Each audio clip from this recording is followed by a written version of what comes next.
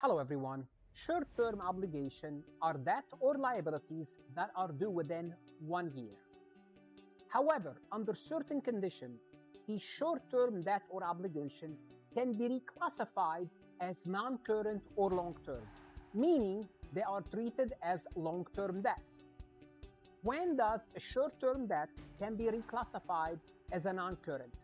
Well, and why would a company wants to do that? Well, this reclassification will improve the company current ratio.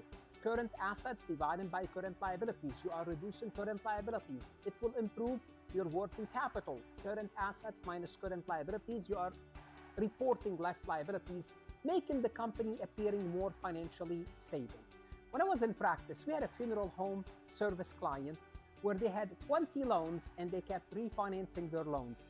It was a tough nut to crack when it came to determining which portion is current, which portion should be reclassified. I'm glad that funeral service home was not an oddity for us. In this session, we are going to learn under what circumstances and specifically under what conditions can a company reclassify a short-term debt into a long-term debt. And to be more specific, we're going to be discussing how a company can show intent and ability. And if they can show those two, they can reclassify it. At the end of this session, we'll work a multiple choice question. We also work an example to demonstrate this intent and ability. Let's go ahead and get started. FAR Accounting Lectures is a supplemental educational tool that's going to help you with your CPA exam preparation as well as your accounting courses. My CPA material is aligned with your CPA review course such as Becker, Roger, Wiley, Gleam, Miles. My accounting courses are aligned with your accounting courses broken down by chapter and topics. My resources consist of lectures, multiple choice questions, true-false questions, as well as exercises. Go ahead, start your free trial today. So how can the debtor demonstrate intent and ability? There are two ways to qualify for this reclassification from short-term to long-term. The first option is to refinance after the balance sheet date but before the financial statements are issued. Let's take a look at a timeline. Let's assume we're looking at year one. And year one ends, for the sake of this illustration, December 31st calendar year.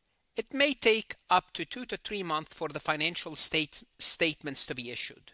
So let's assume the financial statements are issued, for the sake of illustration, February the 15th. As long as the company can show that they refinanced, this is this green X, their refinanced the debt before the issuance of the financial statements, they can reclassify their debt. So the debtor must refinance the obligation on a long-term basis after the balance sheet date, December 31st, but before the financial statements are issued or available to be issued. This indicates that the refinancing must happen during the time between the end of the financial period and when the financial statements are issued. So this is one way to demonstrate intent and ability. The second way is to have a financing agreement. What is that? Well, another way, the debtor can have a financing agreement placed that explicitly permit refinancing the obligation on a long-term basis. Simply put, most likely it doesn't have to, but maybe a signed agreement with a financier, with a bank, with a financial institution that allows you, that explicitly permits financing. Basically, the bank saying, yes, we agree to refinance this debt. It's not done yet, but they have an agreement. The agreement must be effective before the financial statements are issued or available to be issued. So you have a financing agreement or you actually did it. Now the financing agreement, here the assumption is has to be, written, strong, you can't back out of it. So the presence of this agreement provides assurance, and this is the whole purpose, that the entity can and will refinance the debt. Can, it means have the ability, and they are going to do it, allowing it to be classified as non-current. Remember, the key is to do what? Is to show it as long-term. Not the key, the objective of the company. Why? Because it's going to improve your financial ratios. It's going to improve your financial health. There are financial implications between long-term debt and short-term debt. Short-term debt put pressure on your cash flow. You need to pay it off now. Long-term debt gives you more time. When you have time, it's always better when you can show your debt is not due immediately. Let's take a look at an example to illustrate these concepts. Let's assume XYZ company has $500,000 loan that's due on December 31st, year X4. The company prepared its financial statement as of December 31st, 20X4, which will be issued on February 15th, X5. So, under the first scenario, we have no refinancing agreement.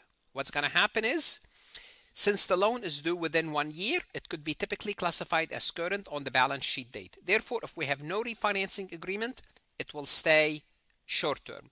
The $500,000 remain classified as current because there is no action or agreement to refinance it on a long-term basis before the financial statements are issued. Let's change the scenario. Let's assume we refinance after the balance sheet date but before the financial statements are issued. What does that mean? Let's assume on January 20th, XYZ company successfully refinances the $500,000 loan with a new loan that has a maturity January 20th, 2028. It means 20X8. It means the loan has few years to go. 20X5, 20X6, 20X7, 20X up until the beginning of 20X8. That's more than a year. Because the refinancing agreement occurred after the balance sheet date but before the financial statements are issued. So as of December 31st, we did not have this agreement. We did not refinance, not the agreement, we did not refinance, but we were able to refinance before the financial statements are issued. Now we can reclassify this $500,000 as long-term, as non-current. So the $500,000 is reclassified, and only a portion of it will be obviously current. So the $500,000 is reclassified from current to a non-current liability, improving the company's liquidity ratios as the debt is no longer due within the next 12 months. Let's change the scenario. We have a financing agreement in place before the financial statements are issued. We have strong financial agreement. Well, before the end of 2024, we have assigned and negotiated a financing agreement with a bank that gives it the option to extend the loan till December 31st, 20X7. Well, the agreement is effective before the financial statements are issued. We have a signed agreement. What can we do under those circumstances? We can reclassify the loan as long term. Again, this will improve the company's liquidity ratios. Again, we don't want to forget about the implication of short-term versus long-term debt. That's important. ABC company has $200,000 short-term loan due March 31st, X5. On January 10th, X5, the company successfully refinanced the loan, extending its maturity till 2028, 20X8, 3 years later. The financial statements for year-end December 31st are issued on February 15th. How should the loan be classified on the December 31st, 20X4? Okay, this is year X4 or 24 X4. The financial statements are issued on February 15th. What did we do? On January 10th, we refinanced the loan. Well, if we refinance the loan till 20X8, which is longer than a year, how do we reclassify this loan? We reclassify it as non-current. The answer is B.